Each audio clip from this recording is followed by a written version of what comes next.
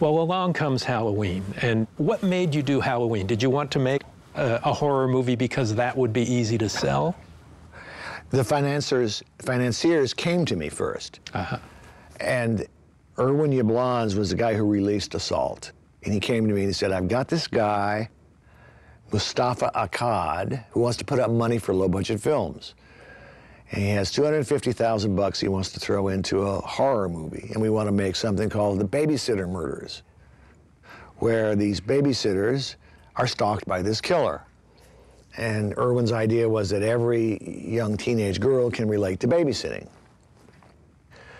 So I said, fine, if I can have a final cut and I can have my name above the title.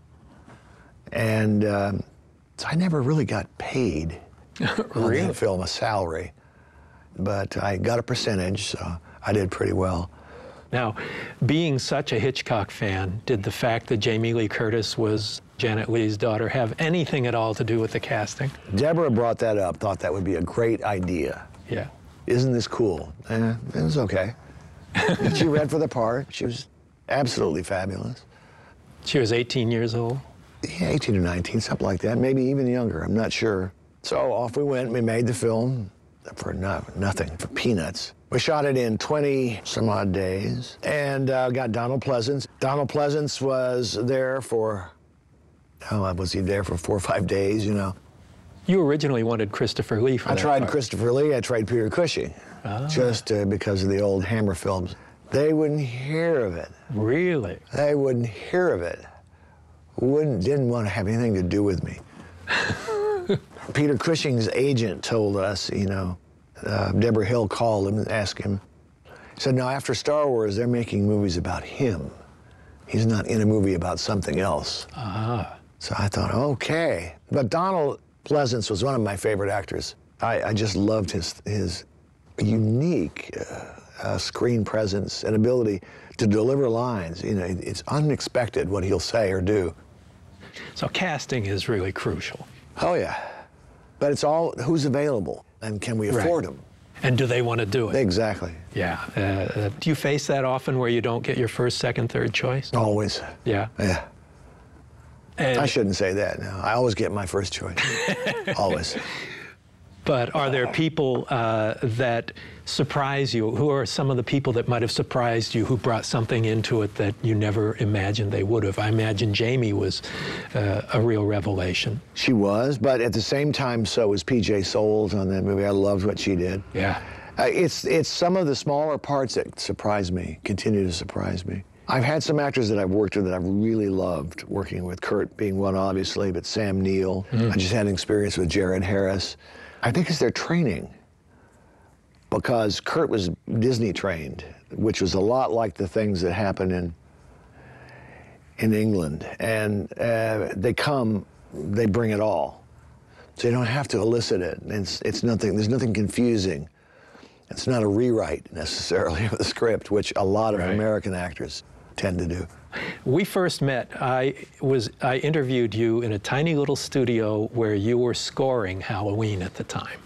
And it was for a magazine or something. And it was probably the first time I was aware of a filmmaker who'd actually composed the score to his own film. Now, did that come out of financial situation?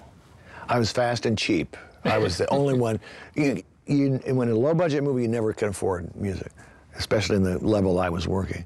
So I could provide a carpet of music to enhance the image. I mean, that was it. And you came up with a theme that's iconic now. And, you know, it's been used in so many movies and television shows and the like. And now you hear that dong, dong, dong, dong, dong, dong, dong, dong, dong, and you get goosebumps. You know, it's an iconic musical piece. I can't play that anymore. I used to be able to really fly with it. Were you a schooled musician? My father tried in vain to teach me how to play the violin. And Really? It was awful. I was awful, and it was awful having him teach me. It was just pain. Really? So I associate emotional pain with learning how to play. But I had an ear for music, so I could play, and I knew the chords. I could play without reading music, so I kind of forgot how to read music. But you kept scoring over the years. Yeah, I did. So how many of your films you probably... Too many. Yeah, and in the last film I did, it was really hard. It was just, I was exhausted afterwards. This really takes a whole another burst of energy, another creative voice to come in. And when I was young, it was easy. Right. And not so much anymore. Well, back to Halloween. Yeah, yeah. The movie's finished. Did you test screen it? No. It just came out. It was an independent movie, and it became the most successful independent movie of all time. Until Blair Witch. Until Blair Witch. Well, that's nice, 20 years later. It was released regionally. It wasn't released nationally. So you couldn't do that opening day on Halloween everywhere in the country. It kind of came out on Thanksgiving. And it was bicycled around the country. And then they released it in LA, they moved it to San Diego, and they moved it here, there. So uniformly awful reviews. The movie's not scary until it finally really reached the East Coast.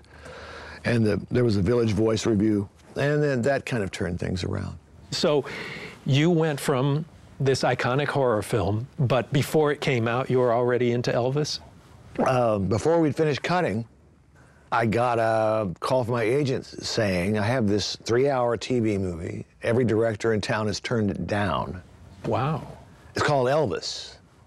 I said, I'll do it, just because I loved Elvis Presley. Yeah. So, and 30 days for 3 hours of television. And that was rough. That was rough. That was a rough go. It's a terrific movie. It's okay. It's too long.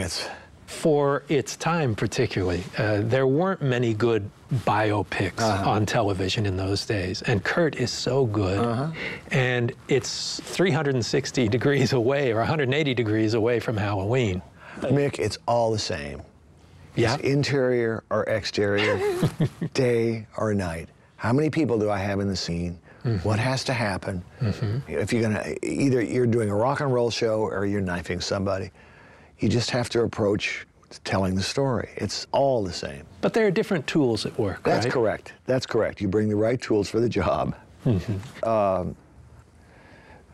I hate to pontificate. The more difficult genres to pull off are comedies and horror films because they require it's timing. Dramas are the easiest.